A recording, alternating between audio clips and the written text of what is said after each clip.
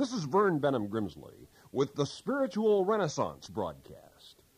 Years ago, Edward Steichen of the Museum of Modern Art in New York City created a monumental exhibit of photography titled The Family of Man. It consisted of 503 photographs from 68 countries and covered the entire gamut of human life from birth to death. The prologue to the exhibit was written by the poet Carl Sandburg, and from it I now quote: "The first cry of a newborn baby in Chicago or Zamboango, in Amsterdam or Rangoon, has the same pitch and key, each saying, 'I am, I've come through, I belong, I am a member of the family.' People flung far and wide, born into toil, struggle, blood, and dreams, among lovers, eaters, drinkers, workers, loafers, fighters, players, gamblers. Here are iron workers, bridgemen, musicians, sandhogs, miners, builders of huts and skyscrapers, jungle hunters, landlords and the landless, the loved and the unloved, the lonely and abandoned, the brutal and the compassionate. One big family hugging close to the ball of earth for its life and being. In a seething of saints and sinners, winners or losers, in a womb of superstition, faith, genius, crime, sacrifice, here is the people, the one and only source of armies, navies, work gangs, the living, flowing breath of the history of nations, ever lighted by the reality or illusion of hope. Hope is a sustaining human gift.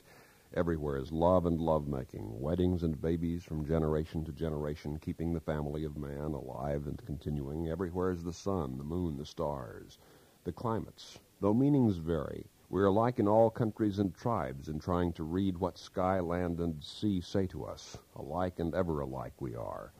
On all continents, in the need of love, food, clothing, work, speech, worship, sleep, games, dancing, fun. From tropics to arctics, humanity lives with these needs so alike, so inexorably alike. Hands here, hands gnarled as thorn tree roots, and others soft as faded rose leaves. Hands reaching, praying, groping. Hands holding tools, torches, brooms, fishnets. Hands doubled in fists of flaring anger. Hands moving in caress of beloved faces. The hands and feet of children playing ring around a rosy. Countries and languages different, but the little ones alike in playing the same game. Here are set forth babies, arriving, suckling, growing into youths, restless, questioning. Then as grown-ups they seek and hope, they mate, toil, fish, quarrel, sing, fight, pray, on all parallels and meridians, having likeness. The earliest man, ages ago, had tools, weapons, cattle, as seen in his cave drawings, and like him the latest man of our day has his tools, weapons, cattle. The earliest man struggled through inexpressibly dark chaos of hunger, fear, violence, sex. A long journey it has been from that early family of man to the one of today, which has become a still more prodigious spectacle. If the human face is the masterpiece of God, it is here then in 1,000 fateful registrations. Often the faces speak what words can never say. Some tell of eternity, others only of the latest tattlings. Child faces of blossom smiles or mouths of hunger are followed by homely faces of majesty carved and worn by love, prayer, hope, along with others, light and carefree as thistledown on a late summer wind, faces having land and sea on them, faces honest as the morning sun, flooding a clean kitchen with light, faces crooked and lost and wondering where to go this afternoon or tomorrow morning. Faces in crowds, laughing and wind-blown leaf faces. Profiles in an instant of agony. Mouths in a dumb show mockery lacking speech. Faces of music in gay song or a twist of pain. A hate ready to kill or calm and ready for death faces. Some of them worth a long look now and deep contemplation later. Faces betokening a serene blue sky or faces dark with storm winds and lashing night rain. And faces beyond forgetting, written over with faiths in men and dreams of man surpassing himself. An alphabet here and a multiplication table of living, breathing human faces. In the times to come, as in the past, there will be generations taking hold as though loneliness and the genius of struggle has always dwelt in the hearts of pioneers. To the question, what will their story be of the family of man across the near or far future, some would reply, for the answers, read if you can the strange and baffling eyes of youth. There is only one man in the world, and his name is all men. There is only one woman in the world, and her name is all women. There is only one child in the world, and the child's name is all children. A drama of the Grand Canyon of humanity, wrote poet Carl Sandburg, an epic woven of fun, mystery, and holiness. This is the family of man. But there is another thing which must be told, and it is this, that the family of man is the family of God as well. For every child born into the family of man is also born into the family of God, a sister or a brother to every other, and a son or daughter of the infinite. Henry M. Stanley wrote during one of his African expeditions that a civilized man, when he becomes hungry, is only 24 hours more advanced than the uncivilized man and only 48 hours ahead of the animal.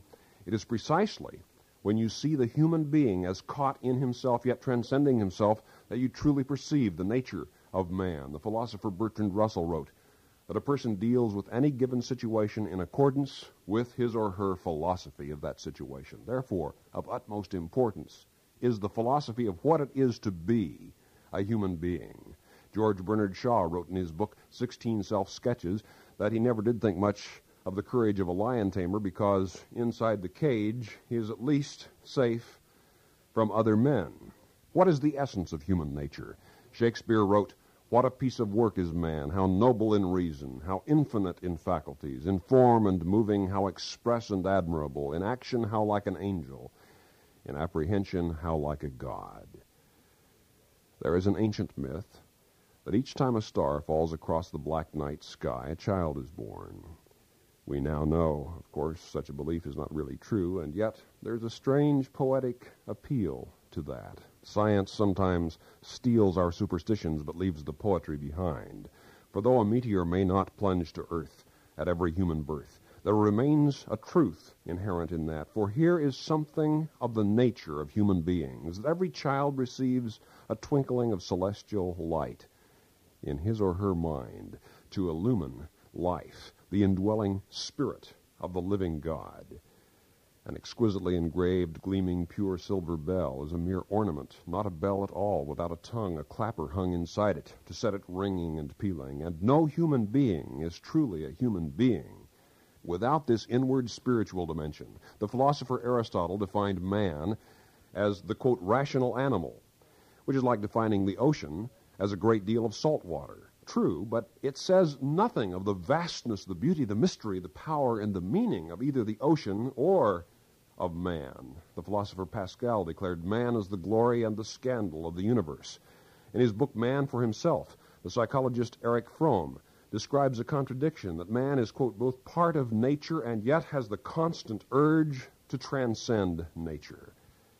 At the very heart of the psychologist Carl Rogers' non-directive psychotherapy, as summarized in an article in the American Psychologist, is the concept that, quote, the psychiatrist must see his patient as a person of unconditional self-worth.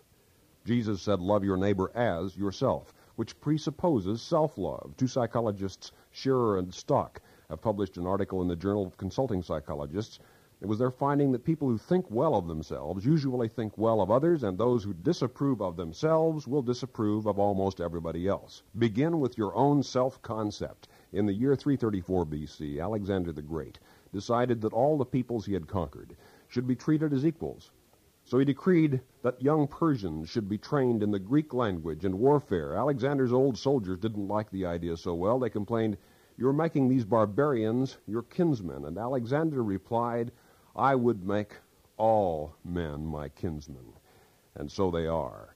Plato once remarked that a man is the opposite of a tree. For a man stands on his branches, but with his roots in the air. He was saying man is nourished by higher things, by the things of the spirit. The Greek author Thucydides said that once the Athenians overcame a tribe and had gathered them on a beach, naked for the slaughter, but then decided to set them free, saying, this was done because of the nature of man. The nature of man is so high in its origin and destiny that somehow it deserves to be free. Man is a child of the living God. A dirty, smudged, and faded page may yet bear beautiful writing. And how? Because fine writing does not depend upon fine paper. The beauty of writing is in the meaning, not in the printing. And so a homely person is yet a person of beauty because of what that person means in the family of God. All animals eat, but man is the one who sometimes prays before. All animals drink, but man is the one who sometimes drinks to the health of someone else. All animals fight, but man is the one who sometimes fights for ideals. All animals grunt and howl and peep and squeal, but man is the one who sometimes calls it a hymn to God. All animals listen, but man is the one who sometimes hears a still small voice within. And all animals die, but man is the one who sometimes dies not in fear, but in expectation. A strange, serene, and faith-filled expectation of eternal life to come. No sooner do we laud man as an exquisite flower than he wilts. No sooner do we damn him as an odious weed than he blossoms. Perhaps this is man, after all, a blossoming weed, the son of earth and son of God. The perplexing paradox, earth-born but heaven-bound, a child of infinity caught in a skirt or suit and necktie, a son of eternity wearing a wristwatch, a citizen of the starry universe going to war over a thin ink line on a paper map. This is man, a seed of faith in a hull of flesh, a layer of dust on an altar of gold, a glowing spirit in an aging body like some lovely, luminous, deep-sea phosphorescent fish caught in a rotting net. This is man, hope harnessed in uncertainty, a gleaming blade of spiritual aspiration sheathed in a scabbard of dull inertia, immortal longings wrapped in potter's clay, divinity in a clod of dirt. All this is man, and this is you, an infinitely valuable, infinitely beloved son or daughter of the living God. For all your imperfections, your awkwardness, your strivings and failing, you are loved more than I can say and you can know, for the very God whose heart beats at the center of this universe loves you this moment with a love which will not let you go and calls you son or daughter in his family. Then write to us, will you? At the Spiritual Renaissance Institute. There's a reason for your life. And haven't you always felt it? Haven't you always really known it inside? There's a reason for your existence. God has a will for you. I've written free literature on the spiritual life, on these very things, yours without cost, charge, or obligation when you write to us at the Spiritual Renaissance Institute, Box 3080, Oakhurst, California, 93644, United States of America. I've written Finding God, Getting to Know God, Growing Spiritually, 7 Principles of Prayer, The Fatherhood of God, The Brotherhood of Man, Life After Death, What Happens to You When You Die, What Lies Beyond. All of this, yours with no cost, charge, or obligation when you write to us.